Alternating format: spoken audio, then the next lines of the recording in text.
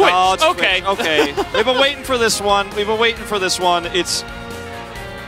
Let's see how he plays it compared to how Barrel played it. Because Carrier are in the area.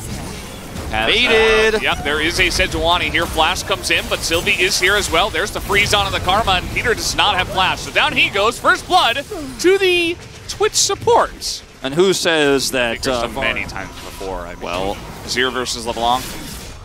Fiesta dies.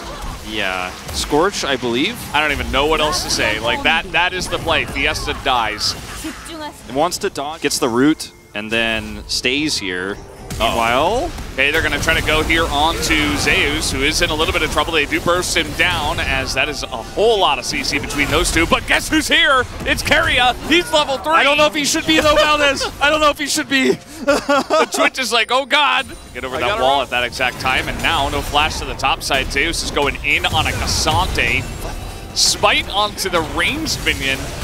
As, okay, trying to trade it back here onto Sylvie, but not quite enough damage from Zeus, who will go down to 0 and 2 now on the top side. 100% kill participation here for Sylvie. Utility-wise, not going to be as strong as a lot of the other options versus a Karma here.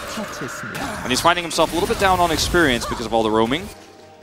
Yeah, does mean that Guma is up a level on Vital. It's not the biggest thing you look for with 80 carries, but still going to be nice for Guma. Don't know where Carrier is. There's the Ignite. It's up now. The slow comes down onto Carrier, which is Vital, as now they're trying to snipe him down. Very nicely handled from the side of the Nongshim bottom lane. And that sheepish grin from Carrier on the player cam as well. He knows he's doomed. He doesn't have Flash, and they're very well aware of it. Now Owner's just kind of running in here as he's going to get rooted down. Tries to trade onto Peter, who just flashes away from that one. That's another kill to the side of Nongshim. Guma does have some potential to clean up, but it's still now and will be for a long time.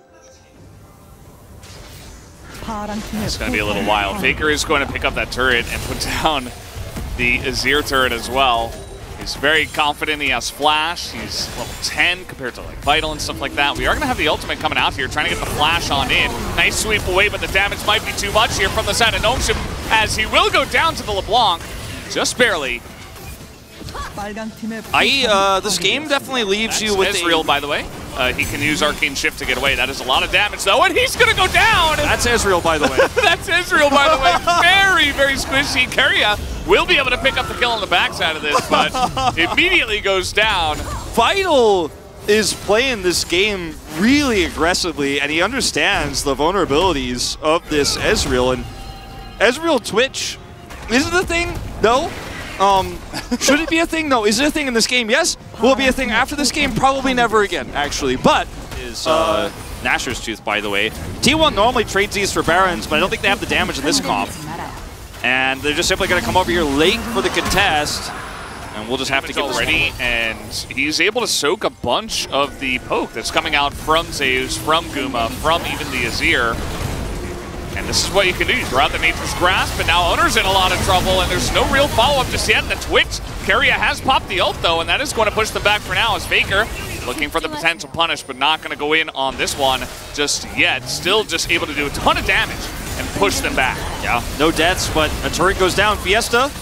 Zeus dashes in. It's almost like he's trying to bait this one as Faker. Din. That was very confusing step forward. Indecisive. Okay, a lot of these health bars very low, though. Can Vital actually finish the job? Is the question. Sylvie's got a sapling in the brush. T1 might just have to back away from this Drake. A lot of damage here on Faker. The flash and the chains are going to hit, and Fiesta will be able to get the shutdown onto Faker, as the rest of the team is going to come in here and try to burst down this Ocean Drake. Should be able to. High risk here from T1. High risk. Really high risk for low reward. Sylvie is here. They're just going to back off of it. It's getting relatively low, but all of T1 are low as well. To get in and take the Drake down. That is now 2 Ocean Drakes to the side of Nongshim against a bunch of poke. As far as setting up for something like this, Owner has to ult. Well, this is one way to kill the Cassante. The Twitch is definitely going to help here as teleport has to be used. They're still going to go in on this as they teleport themselves. And now the Cassante is super low, so Fiesta has to back away. Here comes the ult. Into a 3-on-1. The ult is going to catch Carrier, and now Fiesta back into the fight. He's going to burst down the Twitch, as immediately Carrier is not going to have any more effect on this fight.